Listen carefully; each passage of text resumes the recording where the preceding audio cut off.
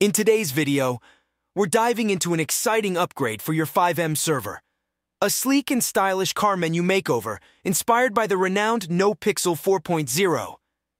This isn't just any update. We're talking about a simple, user-friendly enhancement that's ready to elevate your gameplay in under 2 minutes. Stay tuned as we unveil how to seamlessly integrate this chic new look into your server, ensuring your car interactions are not just functional, but also visually appealing. Get ready to transform your vehicle menu with a touch of NoPixel inspiration.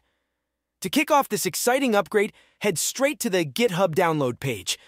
You'll find the link right in the video description, making it easy for you to navigate. It's crucial to download the latest version, as the previous one contained several errors and was still in development. Once downloaded, extract the files and simply copy the extracted folder into your server directory. That's really all there is to it. From there, you have the option to tweak the settings to your liking by opening the config file. This is where you can alter the command used to bring up the vehicle menu. I've also included an optional keybind setup for added convenience. However, I encountered some issues getting the keybind to function on my end, but look out for this feature to be smoothed out in the next update. Once you've made these adjustments, simply restart your server and take the new script for a spin. Simply open the chat box and type in menu, and voila! The NoPixel-inspired car menu magically appears. This menu isn't just about looks. It's packed with functionalities that give you full control over your vehicle. And don't worry about the front and backside specifics. After all, it's an electric vehicle. But the real fun begins with what you can do using this menu. Change seats at the click of a button, effortlessly turn off the engine or flick on the indicators. Want more? Open the doors, roll down the windows, and truly interact with your vehicle like never before. Isn't it exciting how much control and interaction this simple menu brings into your gameplay? And there you have it, a comprehensive look at the enhanced vehicle menu inspired by NoPixel, now featuring even more control with conventional cars. From the simplicity of changing seats and controlling windows to the more intricate actions of inspecting your engine under the bonnet or accessing the trunk for storage, this menu elevates your interaction with vehicles to new heights. It's these details that bring your gameplay closer to reality, offering a richer and more immersive experience on your server. Thank you for joining me on this journey to explore the expanded functionalities of the vehicle menu.